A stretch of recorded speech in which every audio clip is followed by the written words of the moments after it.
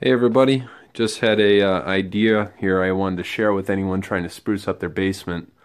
I had this nook in mind where I wanted to do something with the ceiling, didn't really want to do a drop ceiling, wasn't a fan of it.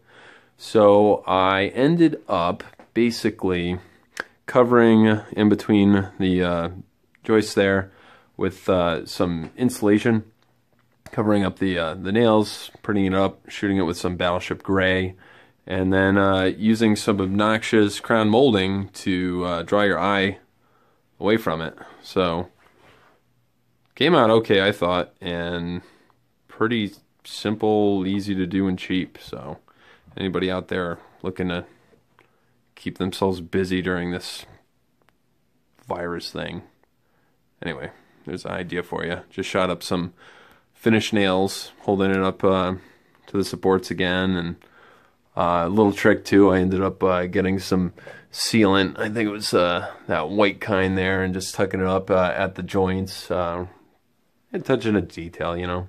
Got the time. Have some fun with it. So anyways, this is Man Cave Maven. Check us out at our website, and get any good ideas, share them with us. Have fun.